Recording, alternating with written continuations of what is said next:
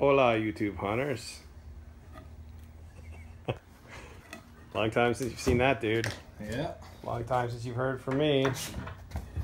This is my stinky little garage. And this is where we're going to be doing, I guess you call it a haunt, but it's something very, very small. We're calling it The Room, based on the best movie ever made. But basically all it's going to be, the haunt this year, is just going to be a display. See that 2x4 up across the back of the garage, or in the middle of the garage there? That's where going to be our back wall is.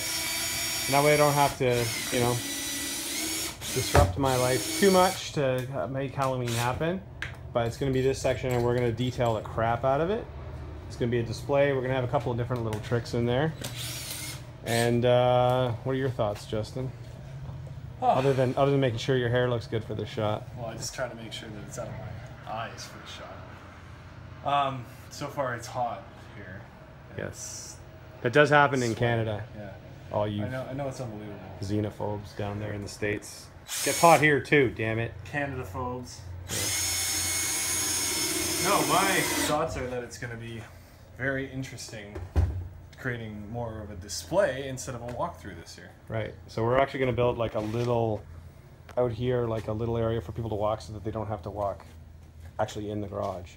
So there'll be panels on that side, so they sort of come in on one side and leave on the other, and they just get to look at all this. And it won't look like a messy ass garage. It'll look like a haunted room, not a haunted house. Yeah. So we have some panels here from last year that we've shortened up to 7 feet to fit in this space, because I only have so far high I can go before the garage door mechanism becomes a problem. And the garage door has to close on all this. That's the whole idea. We're trying to get this stuff done in September and have October off, although, you know. So we can go see all of our other haunter friends. That's right.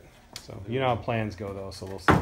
Yeah. But so what we're building right now, or Justin is building, is ceiling panels. So we're actually going to hang permanent or semi-permanent panels up here that we're going to detail up, and we're going to sort of, you know, design them down on the ground with using very lightweight Luan and stuff to keep them very light, secure them up to the ceiling, and then we're going to have hopefully an effect involved in the ceiling here, but we can detail them down here on the ground, make them look nice, and then just pop them up when the time is right.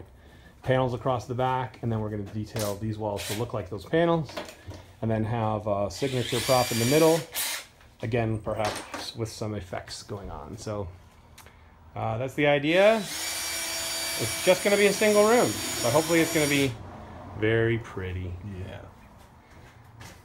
Like you flicked your hair right at that moment where you were trying to... So majestic. As I'm told.